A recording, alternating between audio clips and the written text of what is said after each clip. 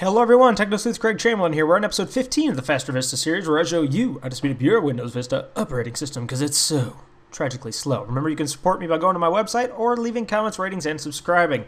Go ahead and go down to the Start button, select it, type in Services, and then go up and right-click on Services shortcut and click Run as Administrator. And what we're going to do is we're going to go down to the Superfetch service that was actually built into Windows Vista. And this service is actually bad for computers that have less than 2 gigabytes of memory, because what it does is it temporarily stores programs in memory, which is great for speeding it up, so that when you reopen those programs, it can access them very quickly. Well, when you have very little memory, such as less than a gigabyte of memory, then this program actually causes more slowdown issues than it does speed up issues. So if you're one of those people, just right click on Superfetch, click Properties, and instead of automatic, select disabled, then select apply and select OK.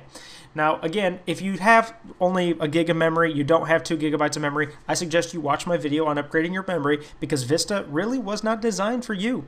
It's really designed for computers with 2 gigabytes of memory or more, even though they only say you need 1 gigabyte.